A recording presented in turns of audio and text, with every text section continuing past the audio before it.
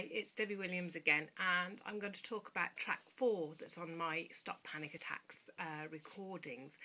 Now, this is one of the most powerful tracks that you could have, and I encourage you to get it on your iPod or on to sort of your MP3 player so that you've got it with you at all times, because the feedback that I've had is that people have been able to put it on when the panic attack occurs, because sometimes you can't always predict when it's going to occur.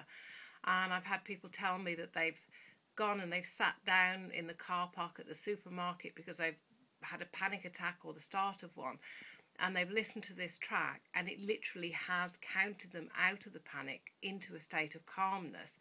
And it also teaches you how you create your reality through what you're saying to yourself, what you're picturing in your mind, generates the feelings. And I tackle each one of those to undo the particular driver that is maintaining the panic. Along with sort of, people say to me, oh, I've tried that 10 deep breaths, it doesn't work. There is that within the exercise, but that's only one of a number of things that we do. Because if we measure something like 10 deep breaths and the panic is 10 out of 10, after 10 deep breaths it may only have gone down to a 9, and if you don't measure it, it doesn't feel like it's moved at all.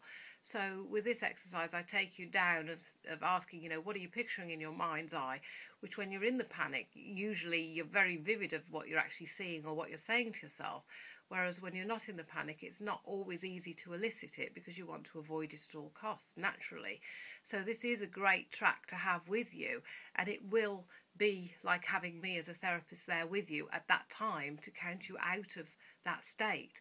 And that's all I need to say about that track. It is a very, very powerful one to help you as and when the panic occurs, so that the next time it happens, you have a reassurance as you learn the questions as well that actually, this is an overreaction of my system and it needs to calm down, and it can calm down. And I'll speak to you again about track 5.